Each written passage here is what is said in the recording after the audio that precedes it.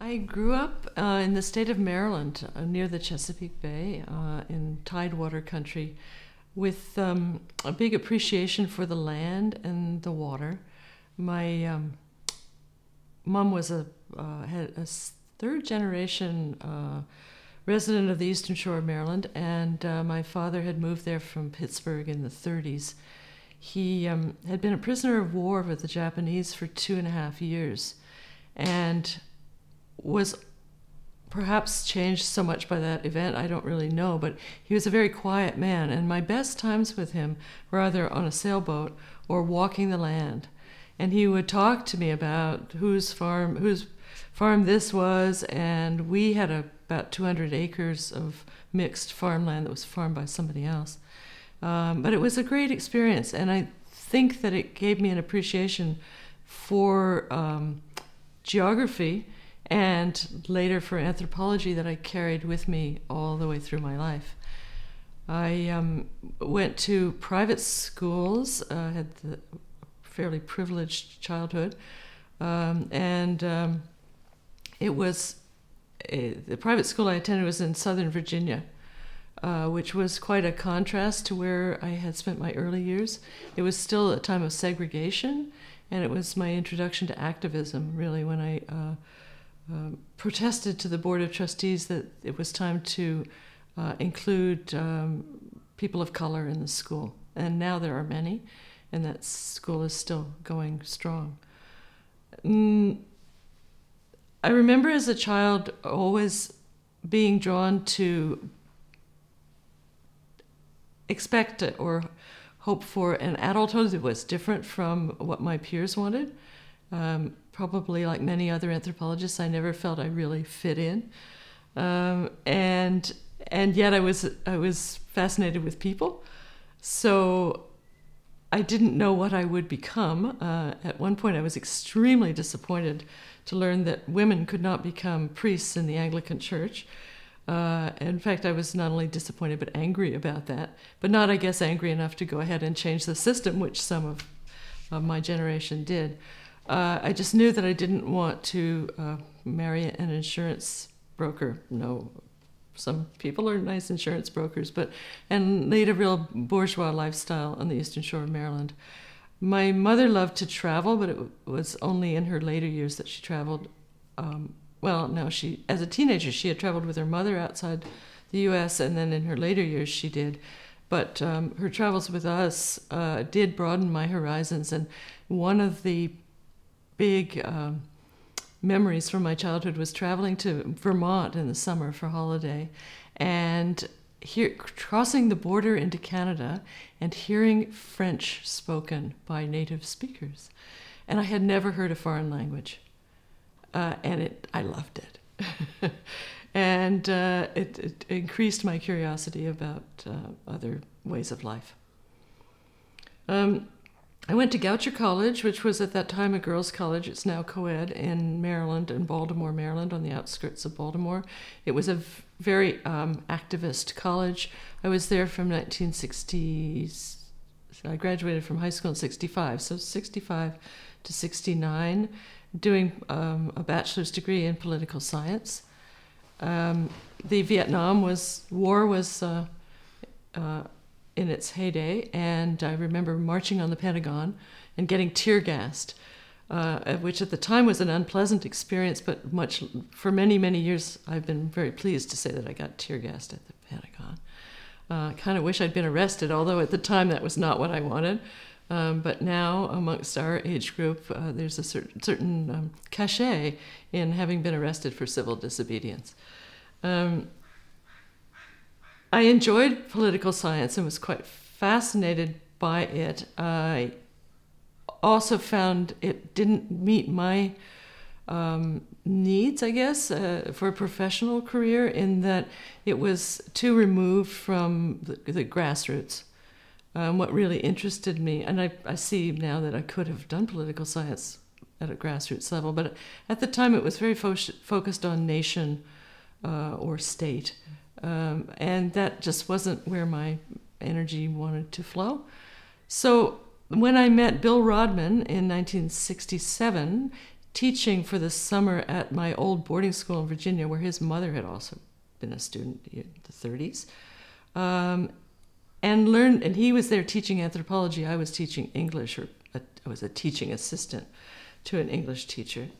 And I learned that he was a PhD student in anthropology at the University of Chicago and planned to do his fieldwork in Melanesia, which I had never heard of, and that he was looking at a traditional society and interested in how men achieved rank and leadership in that society.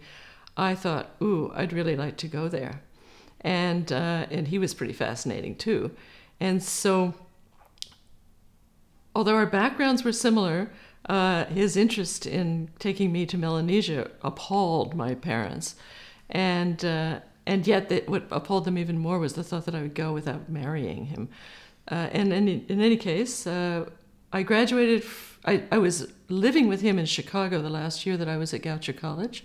And so I completed my coursework for my bachelor's degree at the University of Chicago, which was a great opportunity.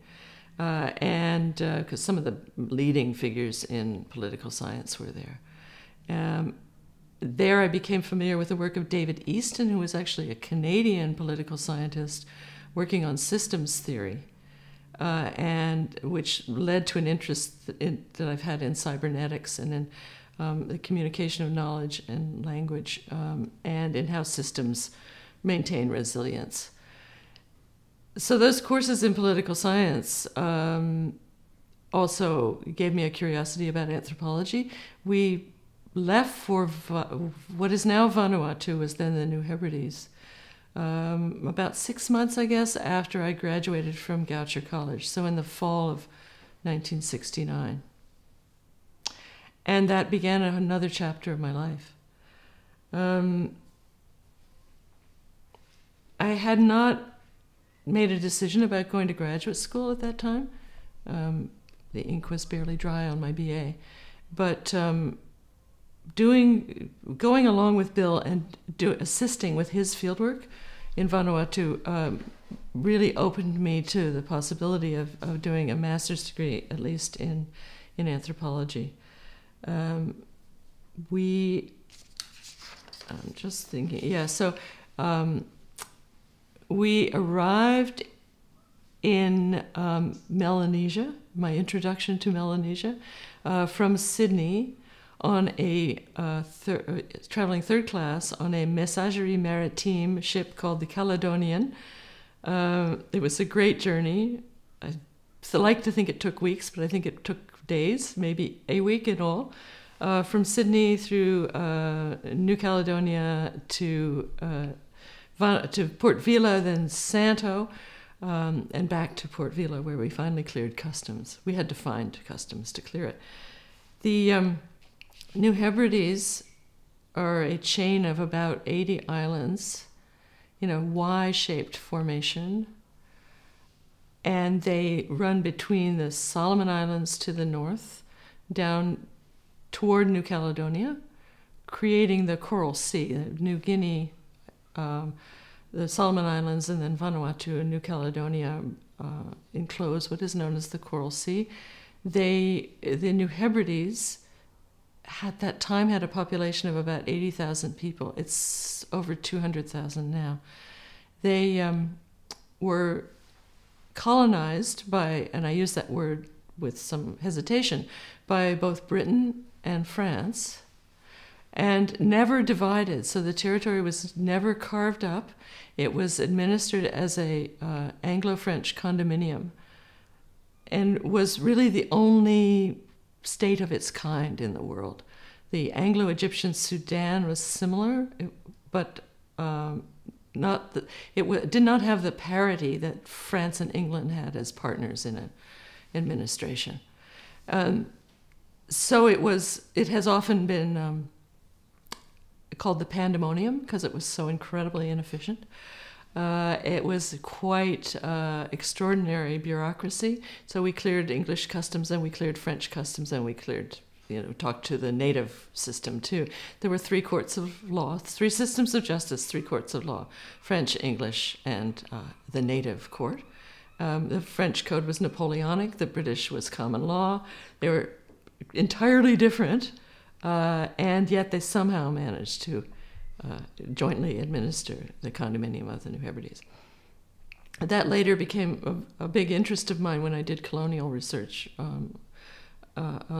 mostly on the English, but also on the French history of the country. So we settled on Ambai, which is in the north of the country. It was an island about 8 miles long and 4 miles wide, something like that, with a volcano in the middle. And 2 different languages, because the volcano, the lava flows had made it very difficult to walk from one end of the island to the other. And so the people really only had interactions with each other if they came by boat.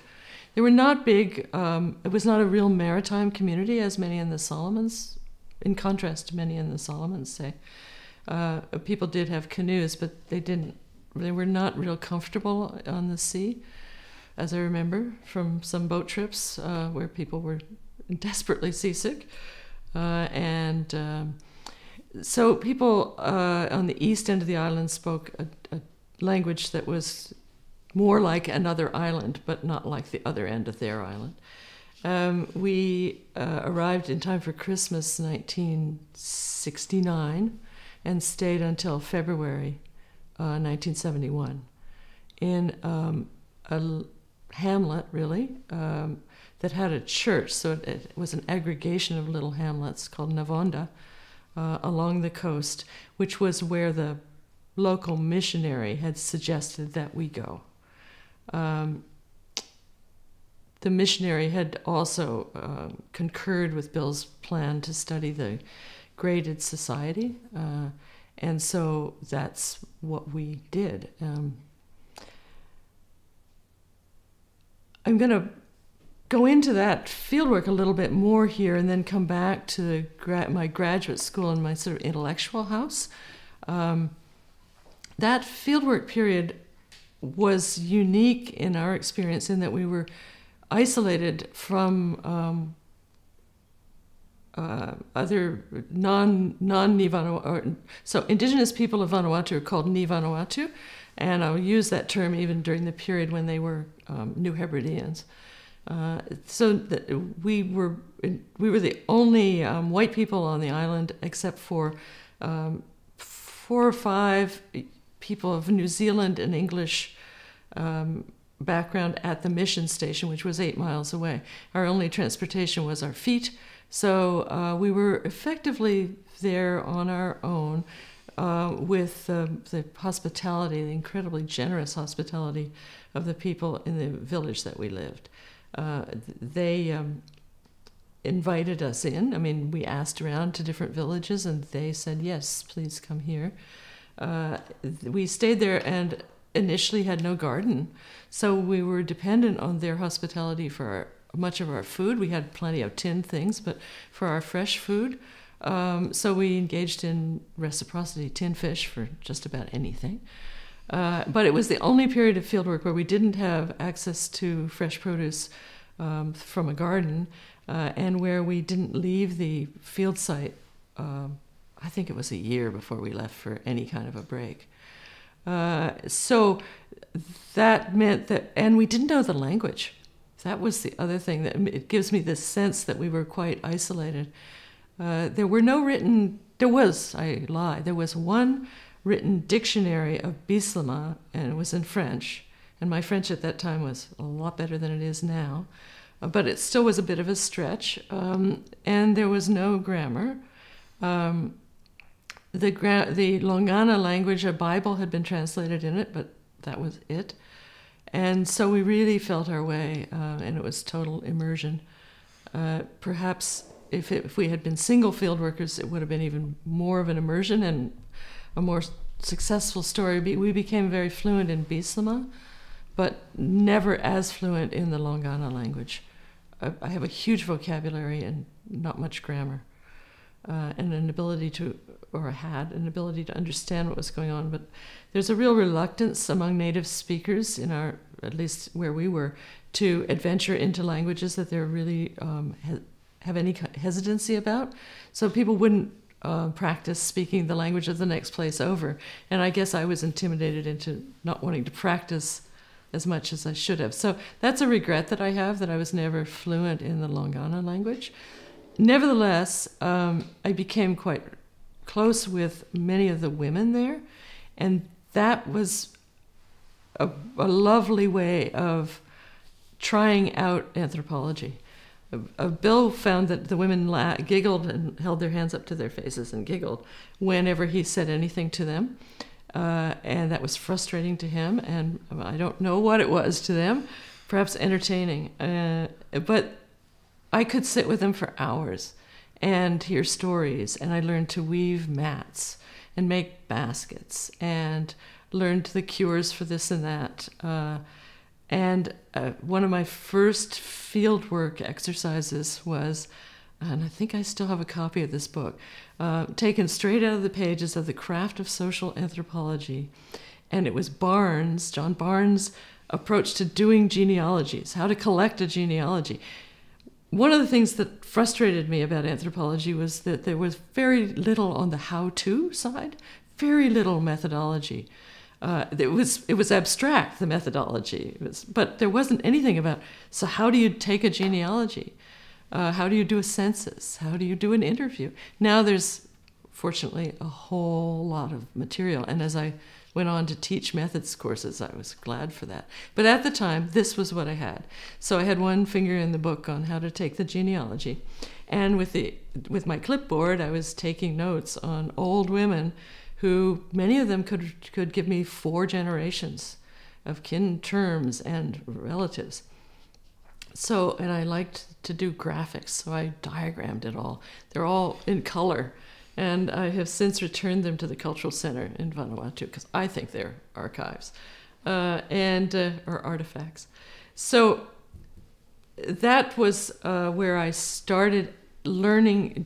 I learned anthropology by doing it, and I did it by the seat of my pants, because I was doing research that Bill wasn't particularly trained in either, because they didn't have training in that, and it wasn't really his interest. So my work was almost entirely with women on that trip, and on subsequent trips I worked more with men, and then my last field work was entirely with women. So it suggests the kind of range that I covered. His dissertation was on men of influence. It was called Men of Influence, Men of Rank, and it was about leadership in a northern New Hebridean society. We went to many, many pig-killing ceremonies. We recorded the sounds of many, many pigs dying, which is an awful noise. We danced daylight is what they call it. We danced until daylight after those ceremonies, which was a joyful thing to do, and learned that the volcanic earth is a drum, and it reverberates in this counterpuntal melodies, rhythms that they have with the slit gongs, the hollowed out tom-toms, and that was gorgeous. And when we came back from that experience, I knew that I wanted to pursue a career in anthropology, which was something Bill encouraged as well. There were, at that time, quite a few husband and wife couples doing anthropology. It was a logistical challenge, in fact, to do extended periods of fieldwork if your partner was in some other career, especially a non-portable career. So there were certainly other anthropologists I think of John Barker, whose spouse was a nurse, who had more portable careers where they could find work in Papua New Guinea or Vanuatu. But it was a challenge for other people.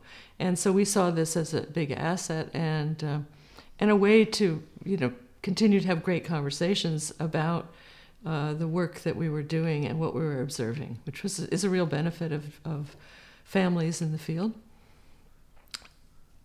So we came back to Chicago It was 1971. We had planned to stay longer in Vanuatu, but we got word, and I should add, this is how we got word, by mail. That was it. We had an emergency set up with a shortwave radio operator who was one of the local planters, so that if my parents had something dire, they could use a ham radio where they lived, radio operator where they lived, and contact through the shortwave network and get word to us, contact through this planter. But otherwise we relied on sea mail, and that meant that letters took 3 weeks. They probably take that long by airmail now, but they took 3 weeks to reach us, and that was only if we picked up our mail at the mission station. So we got word that Raymond Firth, Sir Raymond Firth, was going to be at the University of Chicago for the winter term, which began in February there, and that was just too good an opportunity to pass up. We had heard about him through the Oceania Research Network. And I think Bill may have met him in Australia, where Bill, my husband, did his undergraduate work at the University of Sydney and studied with Michael Allen, who had done fieldwork in Vanuatu on the same island, Ambai, as we went to. He had done the west end, so we did the east. And so when we heard that Raymond Firth was going to be at Chicago, we packed our bags and we headed home. Arriving in time for me to plea with him to let me take his graduate seminar on symbolic anthropology, I think it was, with Barbara Bradshaw, I think Babcock, her name was, a symbolic anthropologist, Rick Feinberg, who became an ethnographer of the Solomon Islands in Tikopia, where Firth himself had worked, Brad Shore, who went on to work in Samoa and the California University system, and a couple of other people. And I had to persuade Sir Raymond to let me take this class because I had a Bachelor of Arts degree in political science from a college no one had ever heard of. And fortunately, the skill testing questions that he asked me were about kinship. And I could do it because, in fact, that was the only thing I knew. But I passed the test and really got such a huge benefit from that seminar. He allowed Bill and I to write a paper together and to share a mark, which was unheard of at the time and was something we wanted to do. So that was good. And from that, I then took a few more courses in anthropology and political science.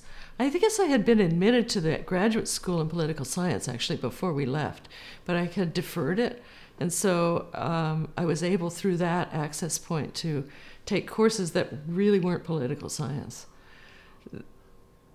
Then a year later, our son was born, Sean, in the Chicago Teaching Hospital. About that time, like within that month, Bill was on the job market, and he was offered a job at Barnard College in New York City and one at McMaster University in Hamilton, Ontario. Well, I mentioned the war in Vietnam earlier when I was an undergraduate student. It was still going on in 1972, and for that reason, Canada had a certain appeal, because Bill was draftable. Also, we were tired of living in Chicago. At some point around that time, we had this newborn baby lying on a blanket in the sunlight, winter sunlight coming in through the window, and some kid in the neighborhood fired, I guess it was a pellet gun, through the window and broke the window above our sleeping baby. And it was just time to leave. It was just time to leave. So we took the job at McMaster, and that began a whole nother chapter in my life.